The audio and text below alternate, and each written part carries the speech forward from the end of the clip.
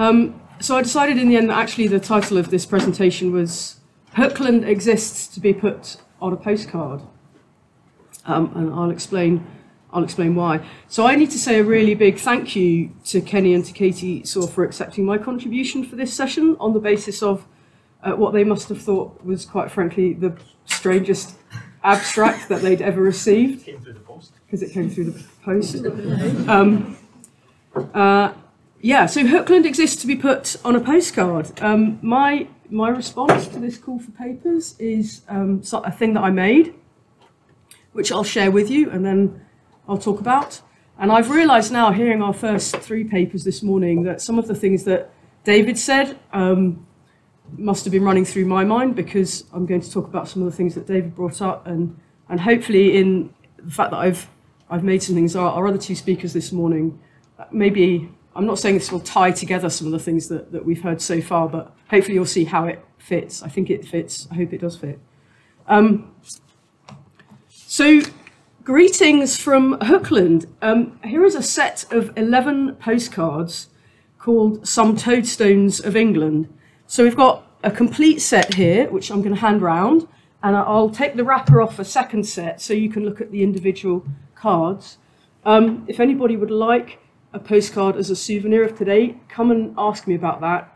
I've got mostly the sets that I have are for other people, but I hope there'll be enough if some of you, not all of you, but if some of you did want a postcard, you could have one.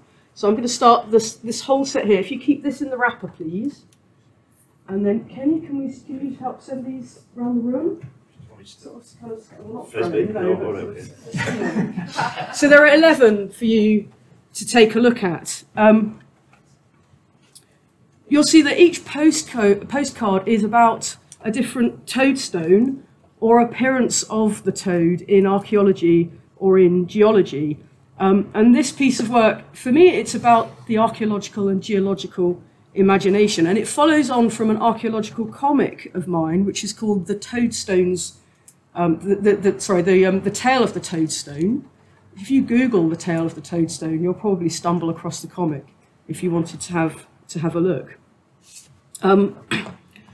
So recently, online in an interview, David commented that given enough time, everything you create, everything you value becomes ephemera. So here is some Hookland ephemera. I used the first postcard. This is the first postcard. I used this as my abstract for this session, and at the time I only had the 1 copy, so I posted that to Kenny. But I've since been able to collect, as you see as they come around, I've since been able to collect all 11 copies of all 11 postcards that make this set, Some Toadstones of England, and you'll see that all were written on by different people, and either mailed or hand delivered or hand collected by different recipients. So before I go any further, you should know that Hookland has a toadstone. I've circled it on the map. It's at the bottom left-hand corner of the map in the little red circle. Hopefully you can just about read. It says the toadstone. But this topographical feature isn't unique to this county. It's not unique to Hookland. There are numerous toadstones around the world, and one of them is really close to my heart. And many others have been shared with me by correspondents in my kind of latter-day antiquarian community. So while the postcards go round, I'll show you them as well. Briefly. So this is my toadstone. This is the toadstone that I know. It's the Fifield toadstone. It's in Wiltshire. It's a sarsen stone thought by archaeologist A.D. Passmore to have been abandoned en route to the stone circles at Avebury. And this is its cousin, Toad Rock. This is at Rustall in Tunbridge Wells. This was introduced to me by Dr. Matthew Pope, and as you can see, it's a dangerous monument that's kept behind bars, like so many of our dangerous monuments. They have a sister. This is Toadmouth at Hathersage in Derbyshire. This is one of the many waypoints for expeditioners on the moors. And this is the Scendleby toad. This was referenced to be by my friend Dr. Anne Tether. It's a clay model that was excavated from a Bronze Age hearth in the ditch of a Neolithic long mound.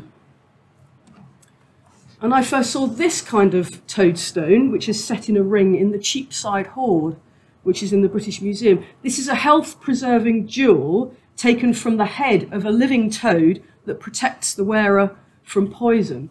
And it's a very strange beast, this. The toad has to be living, and it has like a jelly in its head. And if you can take that out while the toad is living, you will be able to get hold of that jelly, and it solidifies, it turns into the stone, and then you can set it like this in jewellery. And the Cheapside Hoard has examples set in precious metals, and also the stones, individual stones themselves. This is Ollo da Sapo. It was shown me by Dr. Ruth Siddle, who is a geologist. She's based here at UCL. This is the toad's eye stone that looks back at you when you break it open. And Dr. Siddle also wrote to me about Derbyshire's other toadstone. This is Toadstein or Toadstone, which, despite being many millions of years older, has many affinities with Fiefield's sarsen stone, the one in Wiltshire. And this is an example. I hope you can see. It's a difficult photograph. This for the author to capture. So this is an example of an infamous toad in a hole. This is another of Dr. Pope's findings. One of these, in fact, a famous example of this is a popular exhibit at the Booth Museum in Brighton. Isn't it just? Yeah, it's amazing. And then in the 10th postcard is about this sort of toady charnel house in the Hanford Spur flint mine of Hambledon Hill in Dorset, where there was something like 60 or so toads that tried to overwinter in these human-made hollows in the chalk. And then the last postcard, the Down Farm toad. This was found by my former supervisor, Dr. Tony Legg, in a cow's skull.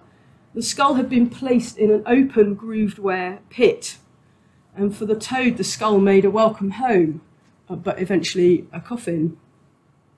So there's a long-standing relationship between people and toads. And I promised this wasn't planned in advance, but just to be clear, Hookland really does have souvenir postcards, and Hookland exists on postcards. This was a recent tweet from the Hookland Guide account. So toadstones, you'll get an idea from the postcards of what toadstones look like and what they can be. They're the products of archaeological, geological, technological, medico-folkloric, topological, topographical, chorographical, cartographical, whatever, imaginations.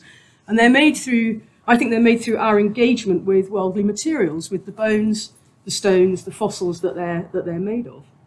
And they're made through personal experience of one sort or another, and they've been imaginatively brought to life. So I think it's important to acknowledge that geology and archaeology have been created through imagination, and in particular, that they use visual thinking. So if you bring to mind the geological succession, part of which is on the screen in the slide, or archaeological time depth, these are largely unseen things which you have to find a way of your own for seeing. You have to use your imagination to bring to mind. And we can depict those things visually. So that made me think about how speaking and writing and drawing are forms of mental imagination that use varied types of marks on a page. Postcards also make use of multiple forms of mental imagination. Postcards are object, they're text, they're image, but it's not simply the image that matters. They have material properties, and the networked nature of the made and sent postcard are things that archaeology has the means to attend to. And as archaeology and geology are composed of poetic ideas, so an artist's postcard is an opportunity to express a poetic idea. So I think a postcard is a really useful medium for archaeology and for geology. Michael Tausig would say that imagination and documentation coexist in a drawing. I would add that imagination and documentation coexist in a postcard. They have conventions which invite play, as in the postcard art of Anwar Cooper Willis, for example. And postcards are also cheap, they're simple, they're personal. Artists' postcards have been used as a kind of anti-art establishment, anti-unaffordability position. And that for me resonates with certain strands in public archaeology. So I think a postcard is a really useful medium for archaeology and for geology. But what if postcards document an imagined place? If Hookland has geology and archaeology, then it has tourists. If it had tourists, it needs postcards. Postcards play a role in creating a place, a site, a mood, beliefs, perceptions, and knowledge. Our holiday postcards are like those artist postcards that were made to commemorate happenings and other ephemeral artistic events, communicating in the present day something of what it may have felt like to be there at the time. So what was it like to be there? What's it like to be here in Hookland? Postcards are a kind of evidence. So I think a postcard is a really useful medium for archaeology and for geology. So each of my postcards in this set is a kind of portrait. Just like postcards of prehistoric monuments are portraits, my postcards of toadstones are portraits. True, they are composed, but as portraits they have the potential to disclose or reveal something of their subjects. But these witnesses are only partially formed. Most postcards, after all, are co-produced by the manufacturer and by the sender at the very least. Postcards share some of the strengths of comics in their integration of image and text, and that interplay is augmented by the tactility, by handling, by swapping and sending and interchange, by display, posting them up at home. And there is an empty space on the back of the postcard behind the picture, which is available if you want to use it for an intervention. So with that in mind, think about your answer to this fundamental question for geology and for archaeology. What are the implications of reconstructing a past that no one has ever seen? And while you think about that, look at these dinosaurs from Crystal Palace on the screen. To put it another way, you could ask, what does the Hookland we create say about us? So Michael Shank says that archaeological imagination is a creative impulse and a faculty at the heart of archaeology, which is rooted in something that he calls archaeological sensibility, a pervasive set of attitudes towards traces and remains. So how do we learn those attitudes? And where does that sensibility come from? Well, we know the implications of reconstructing a past that no one has ever seen, using this imagination, this sensibility. They are colonial, powerful, partial, and exploitative implications for both archaeology and for geology. Benin bronzes and Mongolian T-Rex skeletons alike are found in museums of the global north, where they do not benefit the communities that they were taken from. It should be no surprise that the British Museum used Simon Cutts' postcard, which is the one on the screen on the front of the book, "The World Exists to be Put on a Postcard," to headline its recent exhibition of artists' postcards.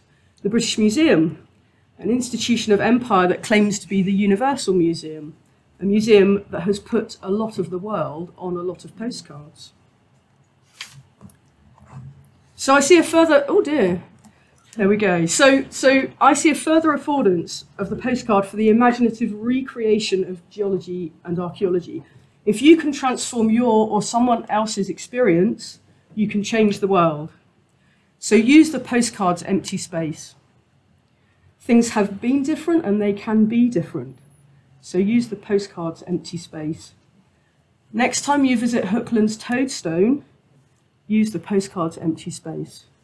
And next time you write archaeology, use the postcard's empty space. I'm just going to finish at that point. Thank you.